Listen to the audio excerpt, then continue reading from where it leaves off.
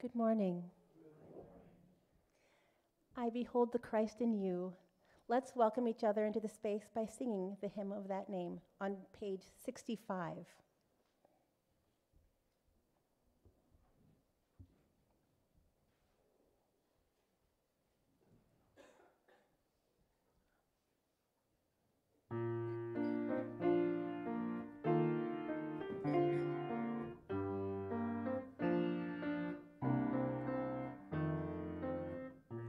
I behold the Christ in you.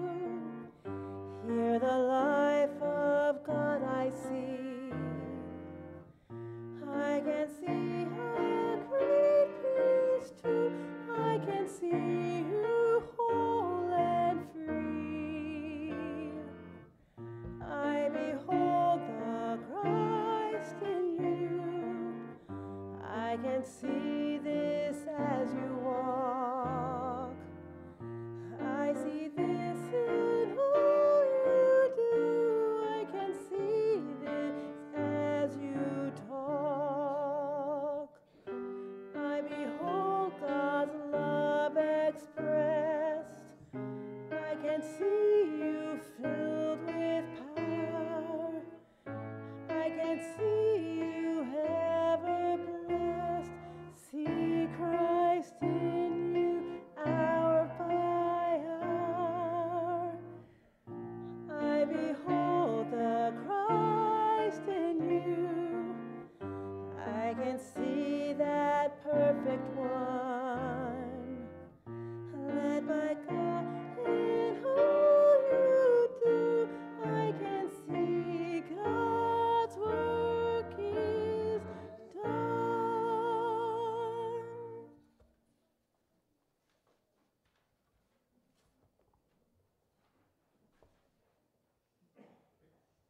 Not so low. I'm not that much shorter than you are.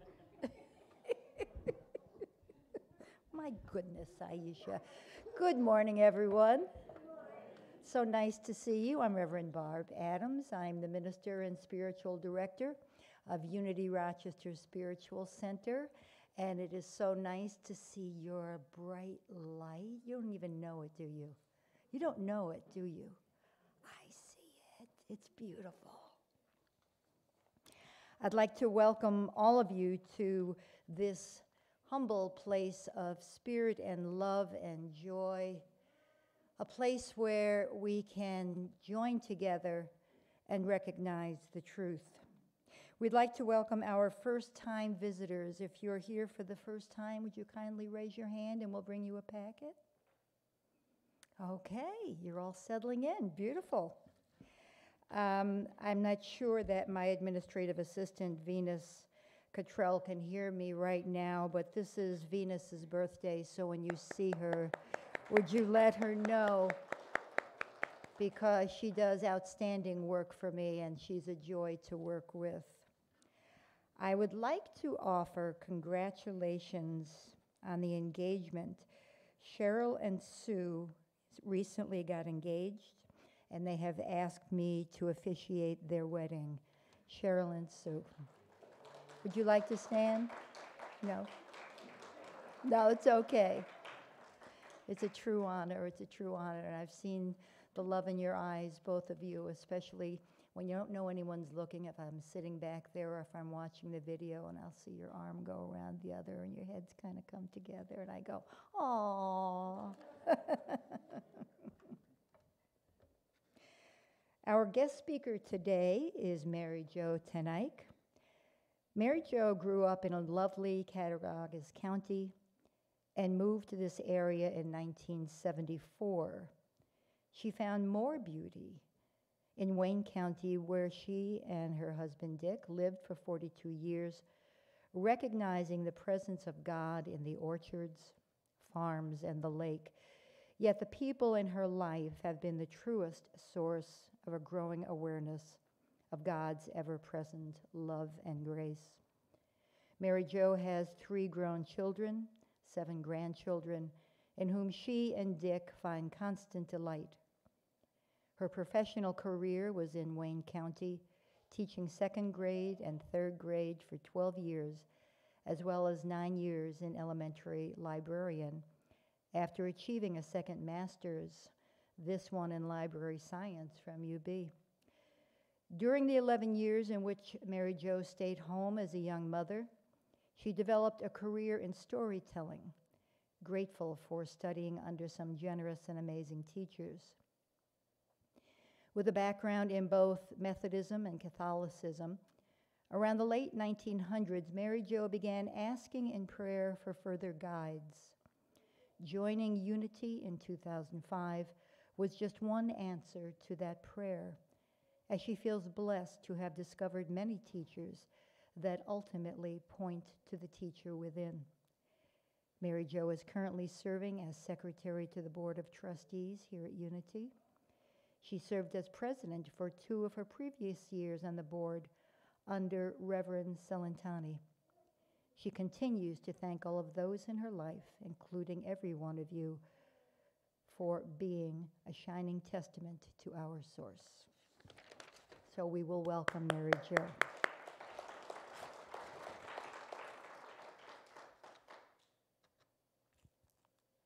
I offer you a blessing as you settle into this sacred space. This is a sanctuary and love of acceptance of all. This is a holy space of inquiry where you are asked to think on your own rather than being told what to think. We ask questions for you to ponder so that you may discover your understanding of truth. If you would like to close your eyes for the blessing. Our Holy Creator, we offer gratitude for the abundance of love, health, family, and friends, and for the prosperity of offerings provided for our continued growth. We honor the divine within ourselves and each other, and know that it is through your divine grace that we are so gifted. Oh, for the wee voices that are so beautiful. And we thank you, God, and affirm that all is well, and so it is. Amen. Amen.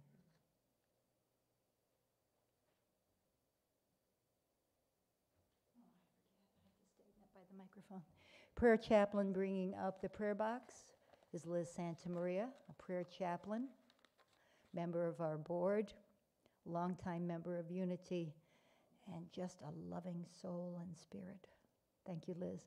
Contained within the prayer box are your prayers and your intentions, your offers of gratitude for those intentions that truly have been answered, yet somewhere they are being blocked from our perception. And we ask Holy Spirit to reveal that healing to each of us. Thank you. A prayer of love to all. Thank you, Liz. Holy Spirit, we ask for the blessings of these intentions and offers of gratitude, knowing that they have already been answered, if only we will remove the blocks from the awareness of the presence. And we thank you. Today's daily word is going to be offered by John. That was a stage whisper. Psst, John. By prayer chaplain John DeFrank. John Frank.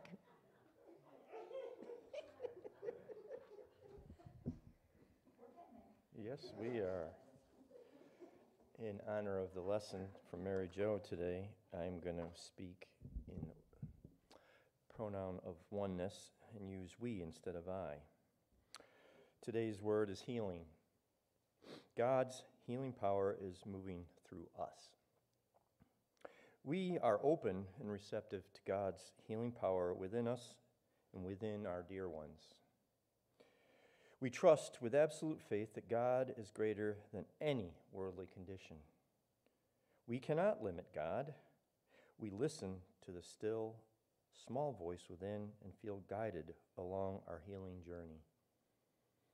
If fear and worry get the better of us and we start to feel anxious, we call forth the healing power of the indwelling Christ.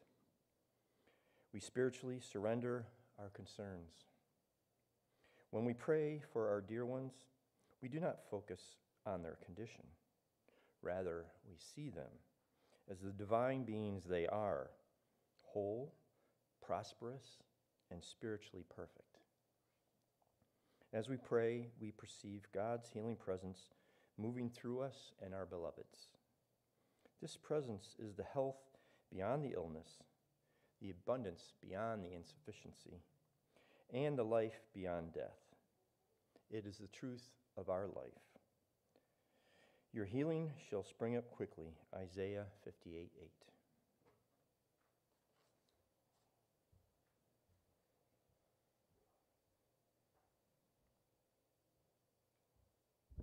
Thank you, John. May we recite the Lord's Prayer together, please. Our Creator,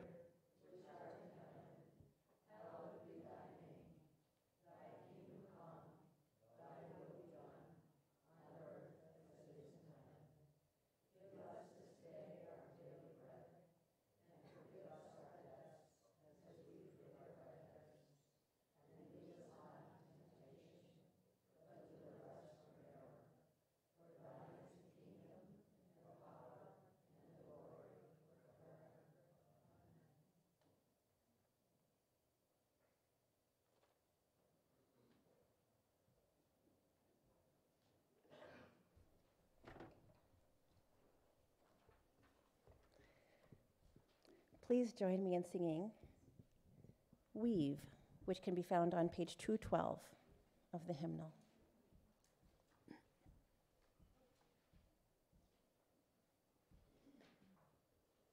And we'll do just 1 and 3.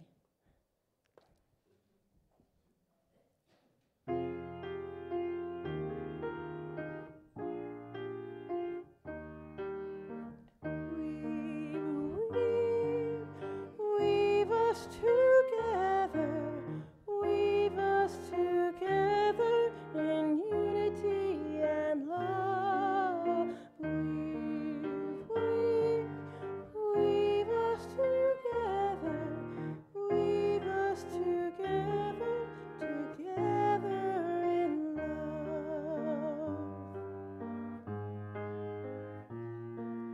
We are many textures, we are many colors, each one different from the other. But we are entwined with one another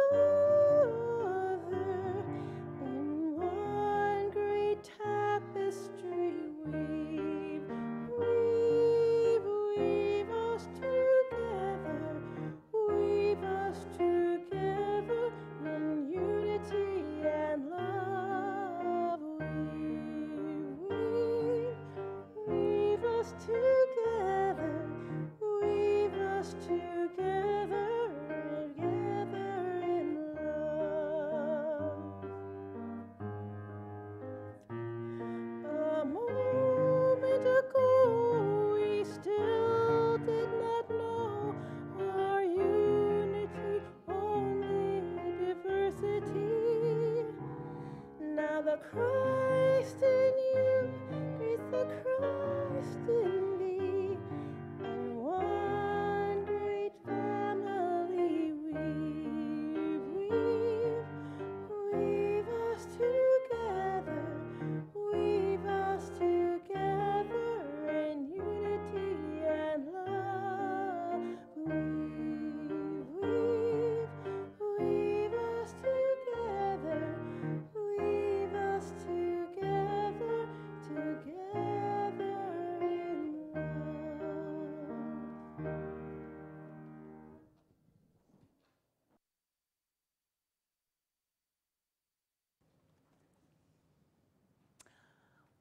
Our affirmation today, I'll say it once and then you, I hope, will say it with me.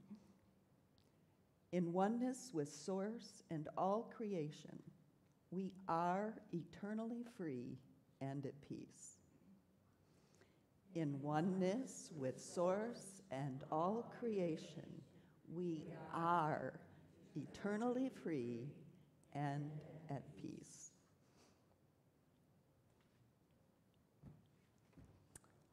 Thank you.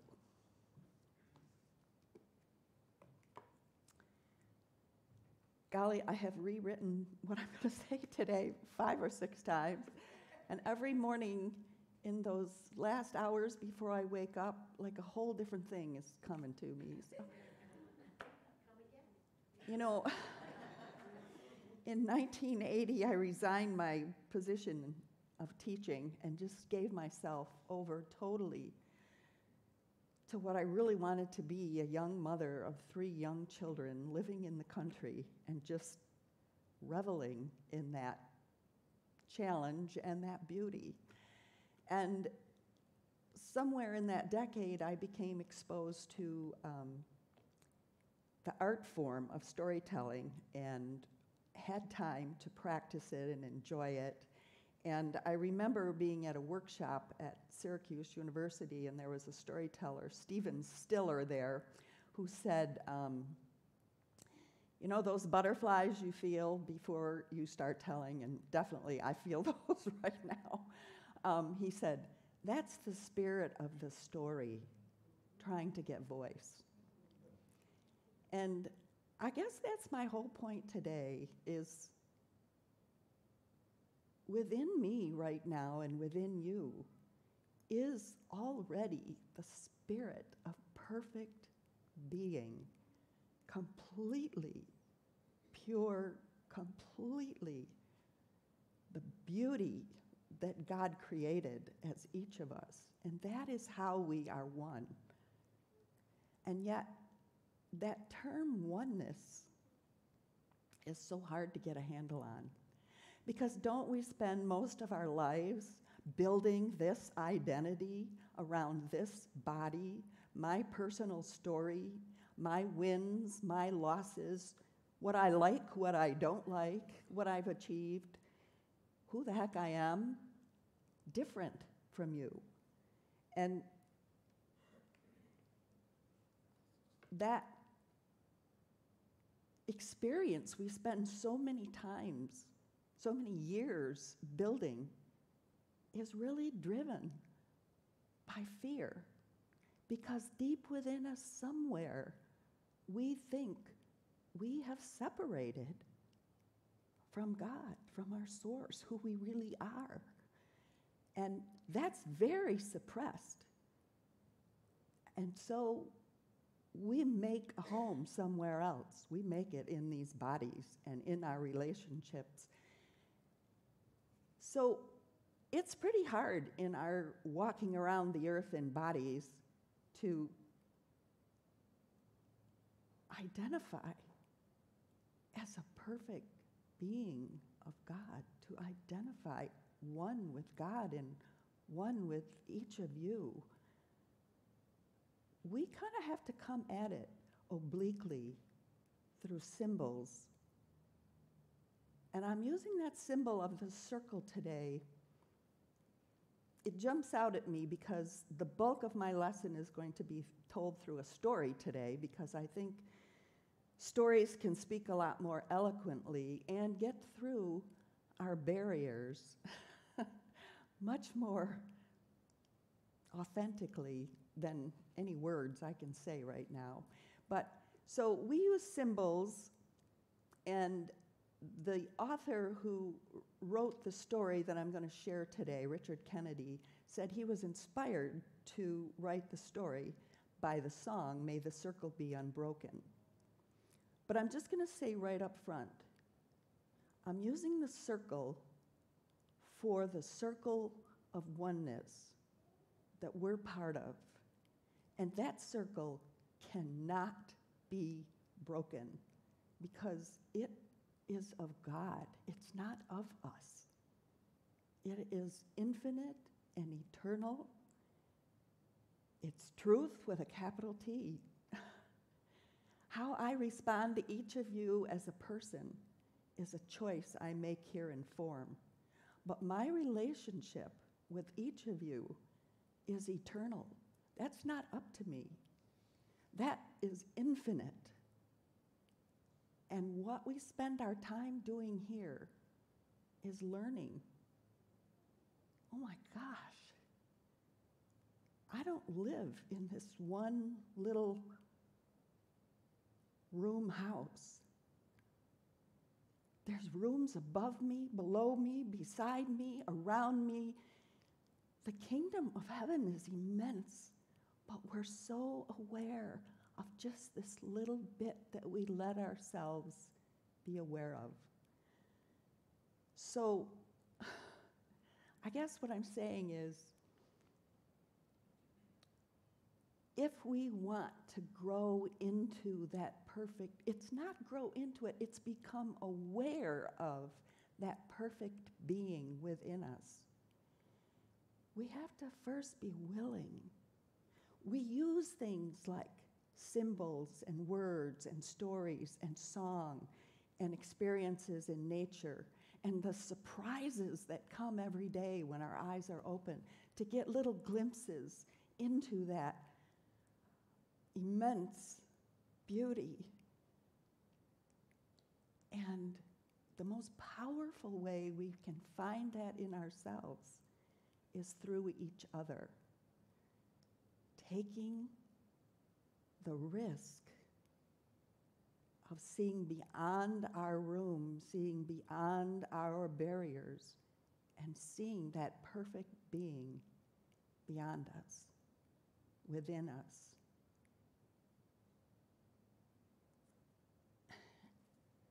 So I'm not even going by my notes here, as you can tell.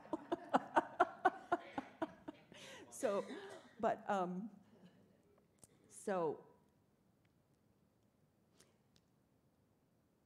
little aha moments come to us when we don't expect it. Many years ago, Dick and I were at Chautauqua Institution, and we happened to be there on the last day of a visit by an Eastern Orthodox bishop, and he had been giving lessons each day on the way the parables of Jesus are interpreted in the East. So this last day, when we happened to show up, he was talking about the parable of the lost sheep. Well, you know that story. What man with a flock of 100 sheep and finds that one is missing, doesn't leave the flock, go into the wilderness, search, find the lamb, put him over his shoulders, bring him home, and share this wonderful news with all his neighbors and friends, rejoicing in the lamb that had been lost is now found. And we here in the West interpret this as rightly this great love that the shepherd, that God has for every single one. No one is lost to God. The bishop explained that in the East, the whole flock is not well, while one is not well. We're all lost if one of us is lost. To quote what we said in COVID all the time, we're in this together, whether we recognize it, whether we're aware of it or not. What I think of you, I'm really thinking of me. I bless you, I bless me. I attack you, I attack myself.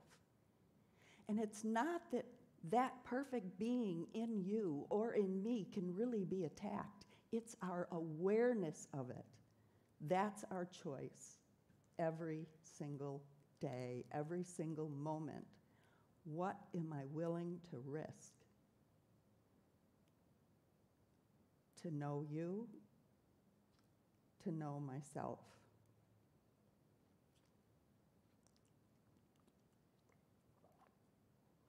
With these physical senses, I can't see that inner vision. I can't see that perfect self, but with an inner vision, and we do have spiritual vision when we open the door, we can see what these eyes can never see or these hands can never touch. So, okay, I think I'm done talking. So now I'm going to tell this story. And honestly, I have to tuck my box here practically into my, never mind, and now it's slipping all the way down, so I didn't get far enough, so just hold on here.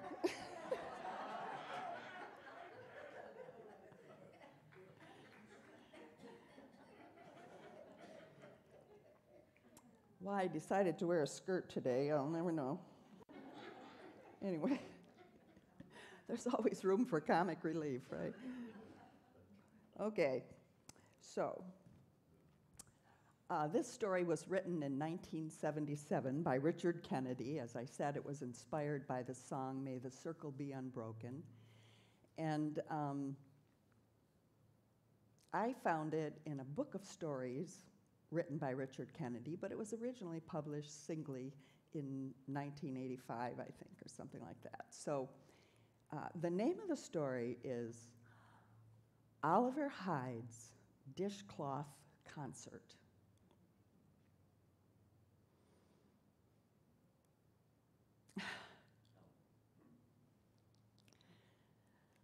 Once there was a man who lived on a scrubby little farm just outside of town. And the kind of strange thing, in fact, many people thought it was spooky, was nobody had seen his face for years.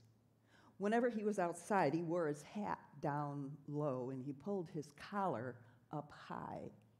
And if somebody came up the hill towards him, he ran up the rest of the way, locked himself in the house, and pulled the window shades down. If he needed anything from town, he put a note on his front door, and a brave errand boy would come up and read the note, go to town, get his supplies, and drop them off. And folks would ask that boy, "What do you hear up in that spooky house?" Well, darkness, quietness. I hear darkness and quietness. Aren't you scared? Well, a fellow's got to make a living. You know, sometimes children would run up close to that house and they'd sing a little song. Beautiful bride of Oliver Hyde fell down dead on the mountainside. It was true. The man was full of grief and bitterness. He was Oliver Hyde, and his young bride's wagon had been washed down the canyon in a mudslide, and she was killed, horse and all. Sometimes the children would even sing more. Oliver Hyde's a strange old man, sticks his head in a coffee can, hides his face when folks are about. He's outside in and he's inside out, and then scattle, they'd be off. Well, really, it was too bad. Oliver used to have many, many friends, and he played the fastest, sweetest fiddle in the county. In fact, for the few short weeks after he was married, he played sweeter than ever. But on the day they buried his wife, he busted that fiddle over the porch rail. And now he just sat up in that house, cold, dark, silent. Oh, folks tried to visit him for a while. It got a little too weird. Well, one day, in this story, there was a man walking up the hill toward Oliver's house, and he was carrying a fiddle case. And every once in a while, he'd stop and gather himself and continue. He walked right up to the steps of the house. He could see the shades were pulled down. The door was shut tight. He walked up the steps and knocked on the door. Quiet. And then he heard the sound like a chair being scooched across the floor. And a voice said, "Come in." So the man opened the door a crack. "Oliver, it's me, Jim." No answer. He opened the door a little further and put one step in. It was dark and stale. And then over in the corner, just where the light from the door wouldn't quite hit, he saw a figure sitting with its hands on its knees, perfectly still and upright. The head was completely draped with a dishcloth. Not a sound, movement, couldn't even see a breath. Jim opened the door the rest of the way and stepped in. "Haven't seen you around for a while, Oliver." No answer. This is why folks stopped coming. It was too strange. But Jim only wanted one word. Oliver had been his best friend, and he had a favor to ask. "Oliver, you remember my little girl, Sue? She's getting married. She's all grown up now, Oliver, and she's mighty pretty, too." He might as well have been talking to the stove. "Well, the thing is, Oliver, I can't imagine marrying my Sue off without you there to play the fiddle. All I need is a yes or a no." Now, behind the dishcloth, Oliver wasn't dead yet. He still had feelings. And Jim had been his best friend. Why, they had played and fought and hunted and fished and growed up together, and he'd hated to just say no. So he said, "No fiddle." But Jim was prepared for that, remember? "Doesn't matter, Oliver. Porky Fellow was happy to lend his." He put the fiddle case on the floor and opened it up. Now Oliver felt trapped. It was quiet a long time. And then Oliver said, "I can't play the fiddle with the dishcloth on my head. But if everybody else will wear one, I'll come and play for you." Well, now Jim was quiet for a long time. Finally, he said, "All right, Oliver, I'll ask them, and if they won't do it, I'll come and pick up the fiddle by noon. But if they will, you got to come now, Oliver. I got your word. It's tomorrow night in Edward's barn." Underneath the dishcloth, Oliver actually smiled to himself. They'd be fools. He'd never be touching that fiddle. "Well, so long," said Jim. He went out the door and back into town. Oliver took the dishcloth off his head and looked at that fiddle. And he knew that fiddle. And it was a good one. He wondered if it was in tune. His toes started tapping, and he slapped it. "Them cluckheads, what do they know? Can't have fun." He stepped right over that fiddle and went about the rest of his dreary business. But every so often, when he walked through that room and saw the light hitting the horsehair on that bow, he thought it might be new. But no, he knew he'd never be touching that fiddle. He stepped right over it, eventually went to bed. Well, all the next morning, Oliver watched out the window for Jim to come and pick up the fiddle. Noon came. Oliver had a can of beans. Afternoon wore on and no Jim. Oliver began to get mad. He was mad he'd ever made that promise. Them donkeys. They tricked me. Finally, started to get dark. Oliver knew he had to go. A promise is a promise.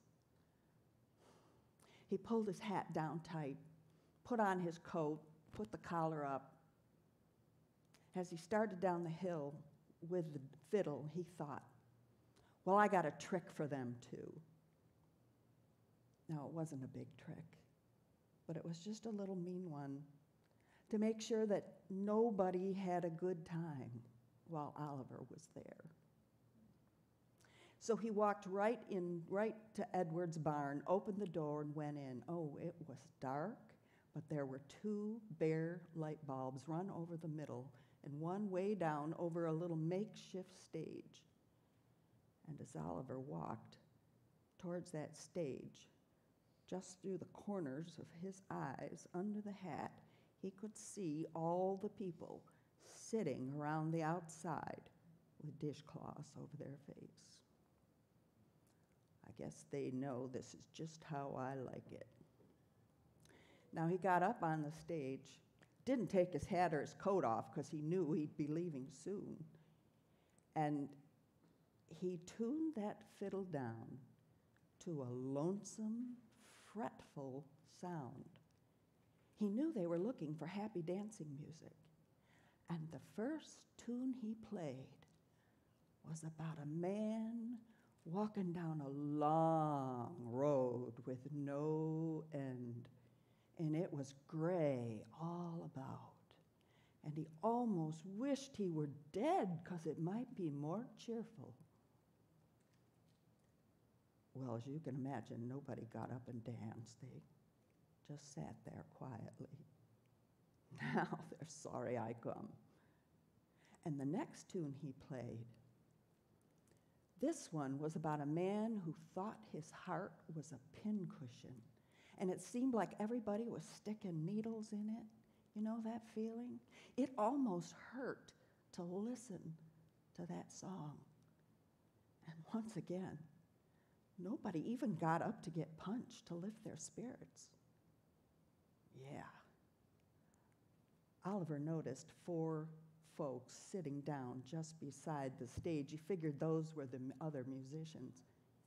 At first he thought, might be nice to have a little mouth organ or a slide guitar. Nah, I'll play one more song and they'll ask me to leave. Now this one was about a man whose wife had recently died and gone to heaven, and wild roses grew all over her tombstone. And Oliver was about halfway through that tune when he remembered that he had played this song at his own wedding, and that brought him up just a little. But he played the tune out, and as he did so, a tear rolled down his cheek. Good thing nobody could see his face. After that quiet song, he looked again from the corners of his eyes, waiting for someone to tell him to leave, and he saw one white shape amongst the dark ones. That would be the bride. And that made him think of his own bride and how happy, how pretty she'd been that day. He started to feel a little mean. So he said the first words that had been spoken since he walked into the barn. Well, I reckon you're all ready for me to leave, and I will.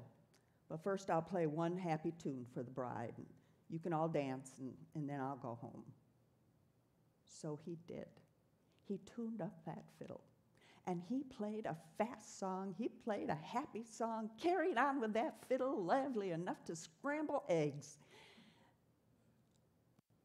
Once again, nobody clapped. Nobody moved. Oh, I forgot about those dishcloths. You can't dance with those dishcloths on your head. Go ahead, take them off. And this time, he went into a song as sweet and lively as anybody ever could. Why, it was enough to get a rock up and dancing. And nobody did. And Oliver began to get mad. Now, come on now. It's time to get a little life. You other musicians, you get up here and help me out now. Folks, get some punch. Take those claws off and let's dance. He stomped his foot 3 times and he threw into a song that could churn butter. And yet, those musicians did not get up. And when the tune ended, Oliver was left under that bare light bulb, all by himself in the silence. And he stood there with his head hanging down, understanding things. How it felt to be on the other side of the silence, when all you really wanted was a sign of life to help you out. So he leaned over and he put the fiddle in the case and closed it up and stepped off the stage, and as he walked towards the door, he said, "That was a hard lesson, but I got it." When Oliver got to the door, he was just turning the knob when he banged into the guy sitting right next to the door and knocked him off his seat. And Oliver reached down. What? He pushed his hat up. That fella, that was a sack of grain. And the guy next to him, that was a bale of hay. And all around, the whole walls of the barn were sacks of grain and bales of hay. And that white bride, that was a sack of flour. And those 4 musicians, they were 4 old saddles sitting on a rail. And when Oliver got back to the door, he could hear music coming from down the street. And he stuck his head out, and there was a door opening with people wandering around in it. And you know what Oliver did? He went and picked up the fiddle back at that stage, and he went down the road. And there was Jim standing right by the open door. "Oliver, we've been waiting for you. We're just getting started." Now, when Oliver and Jim walked into that barn, it got quiet. First one little group, and then another. And they all turned to look at Jim and Oliver. And Jim made a motion with his hands, and everyone went to sit on chairs along the outside of the barn, and they put dishcloths over their faces. Oliver turned to Jim. "Edward's got a new barn, huh?" "Oh, yeah, I forgot to tell you that. I didn't think about it. He uses that old one to store things. Doesn't matter." Oliver could see the 4 musicians up front with dishcloths on their faces, and Jim reached in his pocket to pull out a dishcloth, and Oliver said, "Never mind that, Jim. Just be regular. Everybody else, too. Take those dishcloths off, and let's have us a party." And Oliver walked right up to that stage. He threw his hat on the floor. He put his coat on the chair. Someone brought him a cup of punch, and those musicians and Oliver went into a song that got everybody up on their feet. And they danced, and they played, and they sang all night long, and they all had a wonderful time. Even Oliver.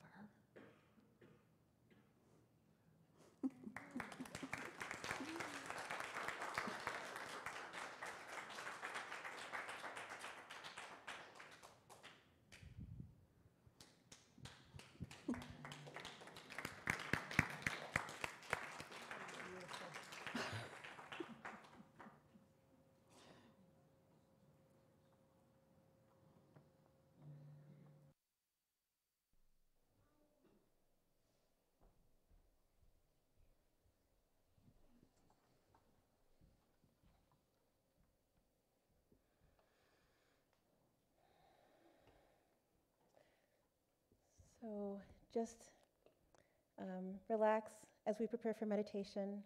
Just enjoy.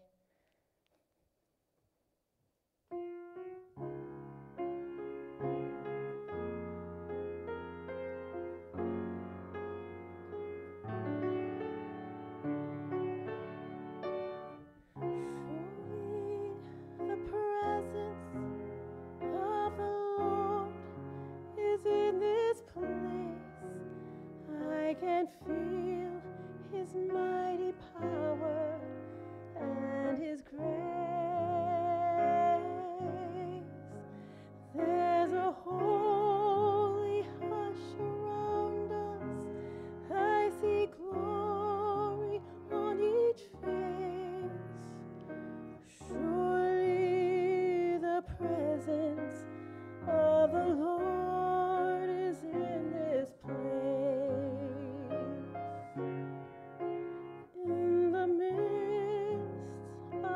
Children, the Lord said he would be. It doesn't take very many. It can be just 2 or 3. And I feel that same sweet spirit that I felt of times before. Surely I can say that I've been with the Lord. Surely the presence of the Lord is in this place. I can feel his mighty power and his grace. There's a holy hush around us. I see glory on each face. Surely the presence of the Lord is in this place.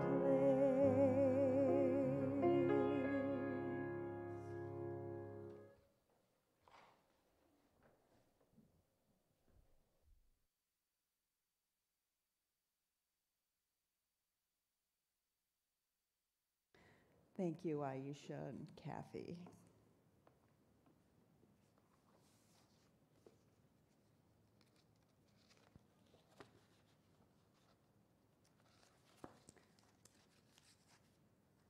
So I'm using this song to help us get into that holy place. So our meditation is a good time to do that.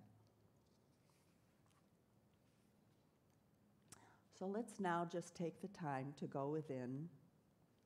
It helps to be in a comfortable position, relaxing each part of your body. Sometimes it helps to shrug your shoulders, let them go, tighten your hands, let them go, tighten your belly, let it go, tighten your legs, let them go. Become aware of your breathing as it slows down.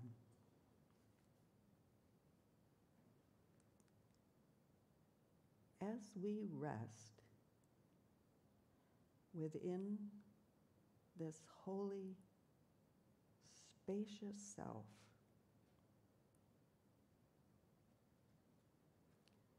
where it's much easier to just drop the body and become aware of what's here.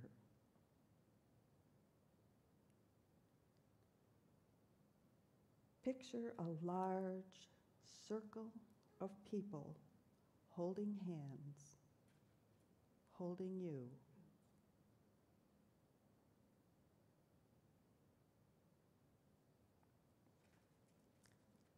Now see the golden light of God's presence shining through, around, within each person, through each person, filling in that circle and just expanding it. Creation goes on and on and on because that's what creating love does.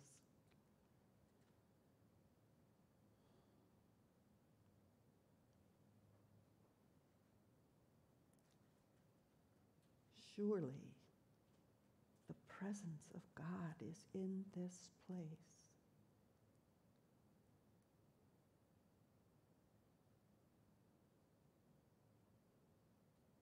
Rest in the hush of what can never be broken.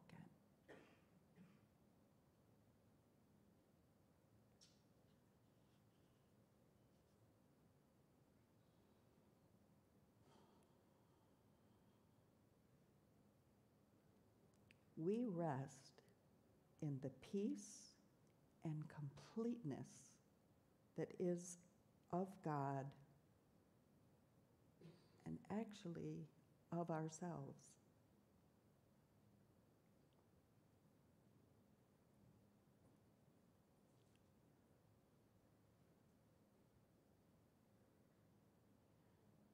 Now find one face in the circle of someone who is dear to you.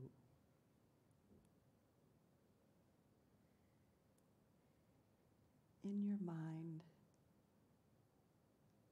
look closely at this dear face.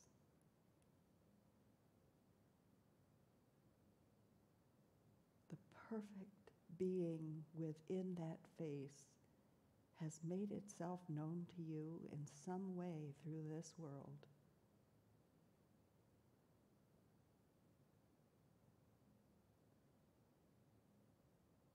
Right now, say thank you.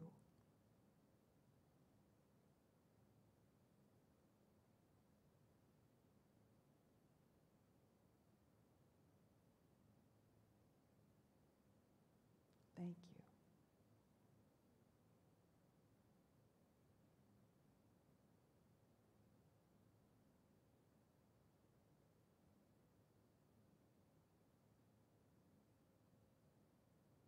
Deep inside each of you,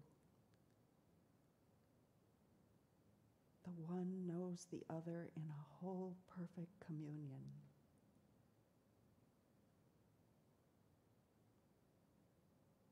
Thank you.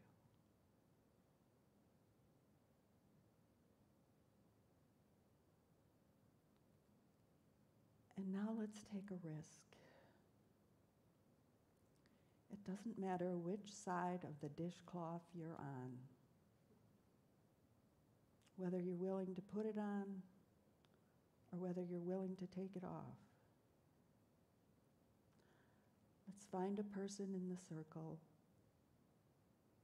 who's a pain in the butt to you. Might be someone who irritates you, might be someone you see on TV. It might be someone that makes you anxious or afraid.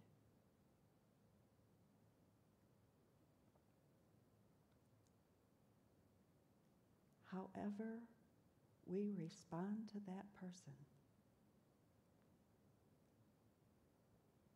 we're either opening our awareness of ourselves and them, or we're keeping that door locked.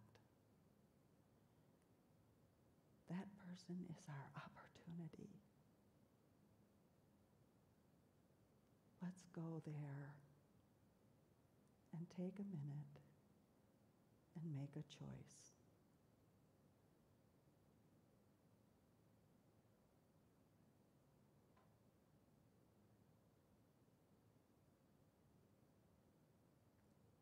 In my earthly form and body, and likes and dislikes, I don't have to like this person.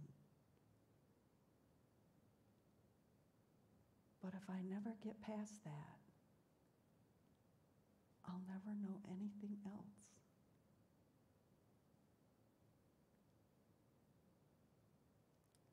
I would really like the peace of God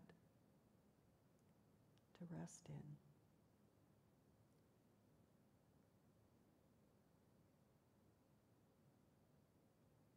If you choose, tell this person thank you for giving me a choice.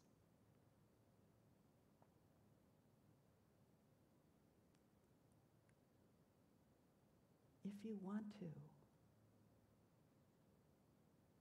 ask to see the perfect being within that's hidden by fear, the same fears we hold, the same confusion. And yet, surely, the presence of God is here.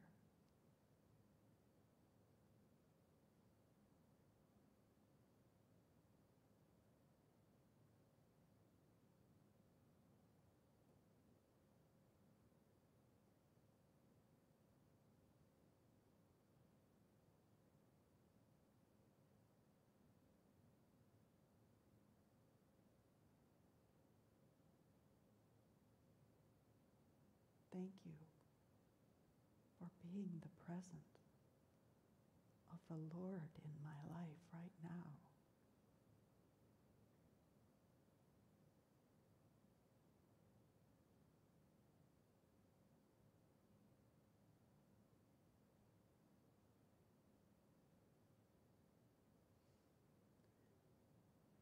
And as we look around the circle,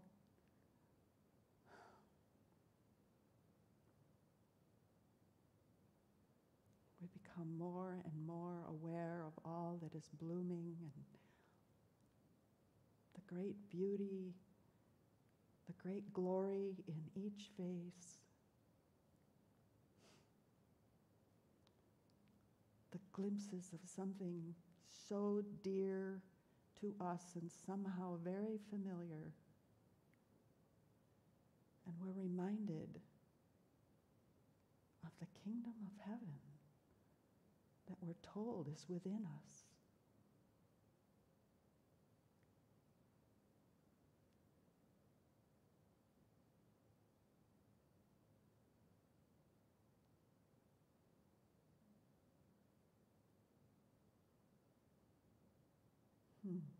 Little by little, as we come back to our bodies and our seats, let's just keep saying thank you to the people around us, to the people in our lives, the people who came before us, the people who will come after us on this earthly experience, and mostly to that pure being within us that keeps moving us ever, ever more awake, aware. Thank you.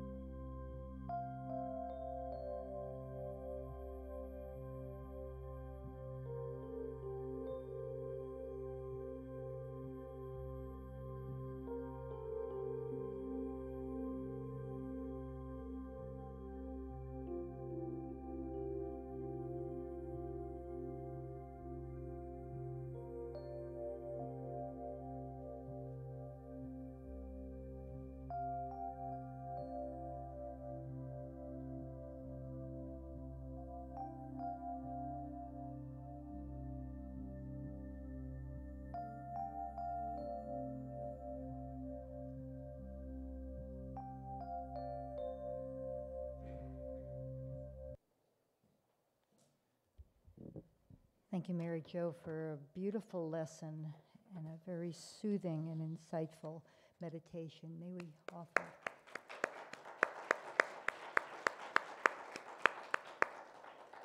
I love storytelling and storytellers. Thank you. You do it so well.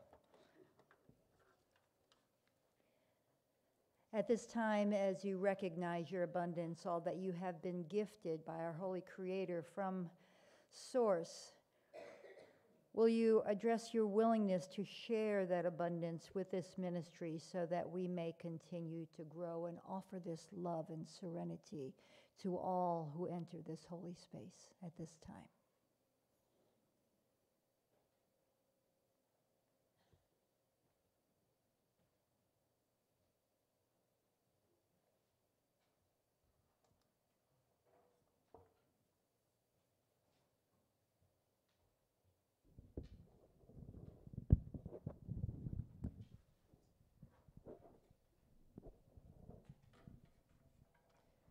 So feel free to join in. This is group participation. I'll invite them to stand if they like. Yeah, you can stand if you like.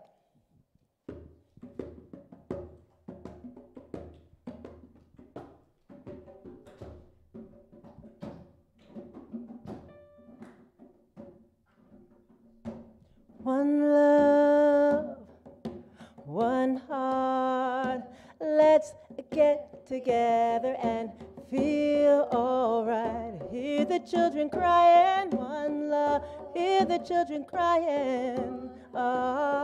Give thanks and praise to the Lord, and I will feel alright. Let's get together and feel alright. Whoa, whoa, whoa. Let them all pass their dirty remarks. One love, there is a question I'd really love to ask. One heart, is there a place for the hopeless spinner who has hurt all mankind just to save his own beliefs? One love, what about the one heart? One heart, what about it? Let's get together and feel all as it was in the beginning. One love, so shall it be in the end. One heart, give thanks and praise to the Lord, and I will feel all right. Oh, let's get together and feel all right. One more thing. Let's get together and fight this holy Armageddon. One love. No. One song. Have pity on those whose chances grow thinner. There ain't no hiding place for the Father of creation, saying, one love, what about the one heart? One heart, let's get together and feel alright. I'm pleading to mankind, one love, oh Lord, one heart. Give thanks and praise to the Lord, and I will feel alright. Feel alright as it was in the beginning. Oh, so shall it be in the end. Oh, give thanks and praise to the Lord, and I will feel alright. Oh, let's get together and feel alright. Give thanks and praise to the Lord, and I will feel alright. Let's get together and feel alright.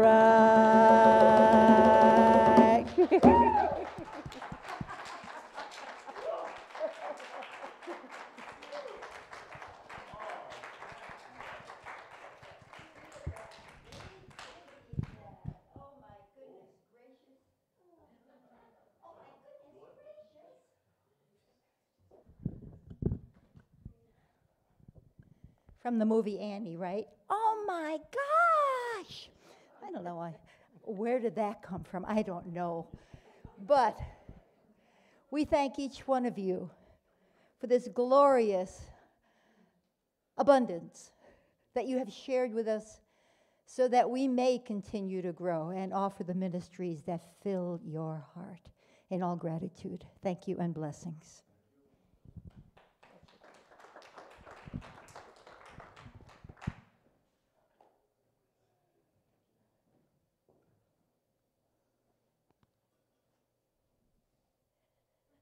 If you are not receiving the newsletter, please sign up at unityrochester.org. Barbara Boyce puts out a fabulous newsletter, contributions by our speakers, by board members, so please make yourself available to that. Reiki, the next time, April 21st, before service in the Sunday school room. Seems like there was something else I was going to tell you. Sorry? Daryl's class, Dr. Joe Dispenda's progressive course on meditation, facilitated by Daryl, every Tuesday here in the sanctuary. Daryl told me before service that I'm supposed to point this back there.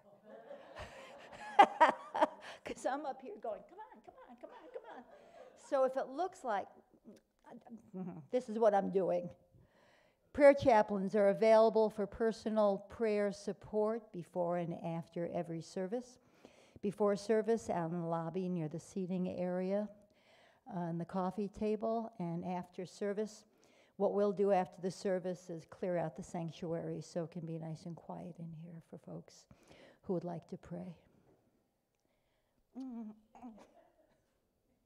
And we will sing the prayer for protection together.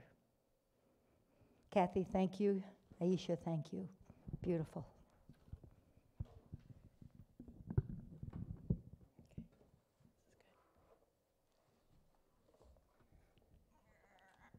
Okay.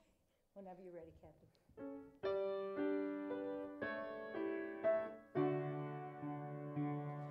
The light of God surrounds us.